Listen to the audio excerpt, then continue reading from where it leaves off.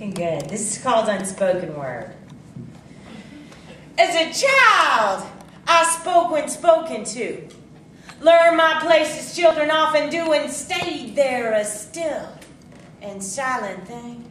The picture of a sign perfection, a portrait of good little girl obedience painted by the refined strokes of the Bible belt across my back. By adolescence, my mouth was a tight fist where words were folded like my fingers to my palms. An arsenal of unloaded weapons I sucked. The intentional hand seeking to shut up my mouth or extract words like teeth. I chewed my nails ragged, swallowed the dead remains, and fed on silence to stave the threat of violence and its dark premonitions. Fear found fodder and took root in the damp and toxic dump of broken meanings, cast off words and useless verbs, a heap of what wasn't said. My funeral bed of hot and smothered shame, and every time I failed to claim the air muscle to speak my name, I died. Another suicide. Death was a bad habit. Your silence will not protect you, the poet said. Instead, two possibilities exist: the risk of speaking one's mind, or the small and petty deaths that over time wreak tragedy. In other words, there is no middle road. There's no halfway to say no. No, I will not shut up. No, you will not beat up the verbs that emerge from my throat. No, I refuse to choke on unspoken words. As I cut my wisdom teeth, I gnawed the bone of my own fear and grief and dared to speak as if words would save me. Which is why I'm speaking to you now, as if somehow you will hear me, mouthing what you cannot speak to say. Your silence betrayed me. You believed your indecision was benign. You walked ahead, left me behind, remained silent as it blinded the violent onslaught of human flesh aimed and launched at me, the easy mark. As if you were deaf to the words slurred to name and shame me. I do not blame you for what you could not do then, but your unforgivable sin is that you refuse to speak of it now, and somehow you do not see me, even as you examine my face, smooth rouge over the bruises darkening my flesh, paint the jagged scar marking my lips. I am no victim, but to say I survived suggests I didn't die with the dark prints of two hands around my neck. Perhaps it's my demise and rise from what was burned by the flames of another's fury that makes for my impatient wait for your audible naming and claiming of who you are. Where you been? Of what you haven't said. We are poets. Words grow on our tongues, become food, giving life for our living. Or they are the rocks that weight our pockets for our drowning beneath the river's rage. There is no written page to read, no chapter or verse to memorize or rehearse the words lining our lungs. This is improvisational speaking, the unsensational stanza and rhyme, the unextraordinary poetry of our ordinary lives. The poet wrote, "Everything we write will be used against us or against those we love. These are the terms. Take them or leave them. Poetry never stood a chance of standing outside history." What she meant to convey is no mystery. Our poetry and prose is so pretty, but we never stood a chance of escaping a stance. The freedom of speech is not free of responsibility. The price tag of our ability to speak measures the cost, the loss of our careless and casual spending of the pennies that bought our thoughts. Our silence costs as much, bears the burden wrought by what was lost, by who we sacrificed for our fears.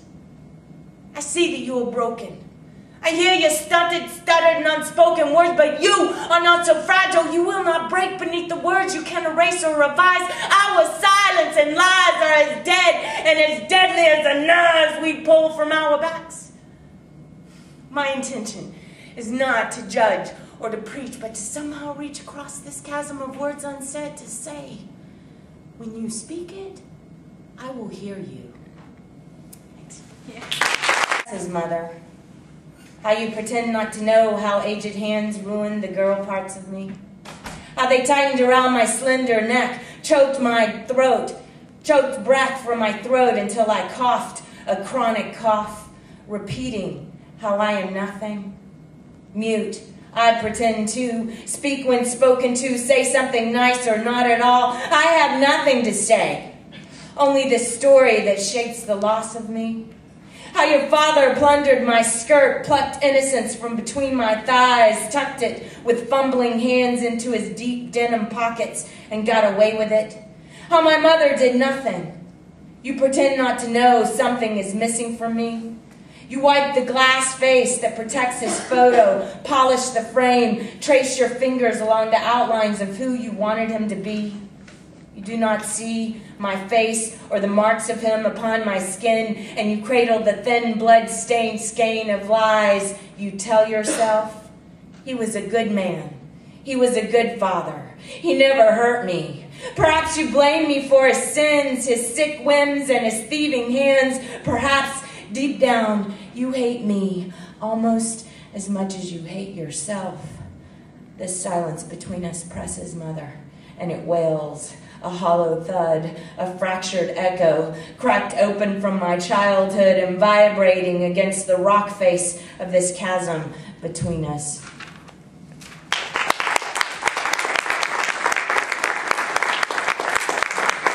So people ask me a lot about my gender identity. And that's a good question. And actually, in terms of gender, I feel like that's been a constantly evolving formation and process in my life. And these days, and I've gone through a lot of different labels, actually, trying different things on. And these days, I identify as mixed gender. And if that resonates with you, then you should pick that up, because I'm trying to like start a thing, like a whole movement of mixed gender people. So yeah. And the reason why I like mixed gender, first I'm mixed race, and so it makes a lot of sense to me. But you know, being both man and woman, or male and female, and being neither, that looks like a contradiction because of the way in which our language around gender is so limited, but for me, that's a coherent experience, and that's a coherent way of living my life. It's still difficult to talk about it and to write about it, but this next piece was an attempt to do that. It's called "To Bind My Chest" or "To Wear a Bra." Should I press my breast with bandages, or wear plain cloth and elastic? Should I cover up with duct tape, or should I embrace a cup-shaped contraption? Either way, I'm bound, my breast hindered, my breath rendered short and gasping. I was never a girl. I was never a boy either. Always I was neither one and both. Suppose you're a half guy in a half woman's body. Imagine you're a half girl in an all-man's world. Pissing in public is uncomfortable for everyone involved, but you're the one sitting on the toilet holding your dick. It's sick how they insist on asking what's in your pants and between your thighs, and why are you holding on to it? I use safety pins in my underwear. Tuck silicone into the folds of my Y front. Secure the package there. Walk with confidence. I like a bulge of me the way I stick out in a crowd, but most time I carry it in my gut, in my hands, not my pants. Doesn't matter. Press it down, show it off, scoff at convention, try to fit in, same shit, different day. Which is to say, folks like me, we weren't meant to pass or to wear frills. We weren't meant to bind or to take pills. We were simply meant to be neither one nor the other, and breathing freedom. Thanks.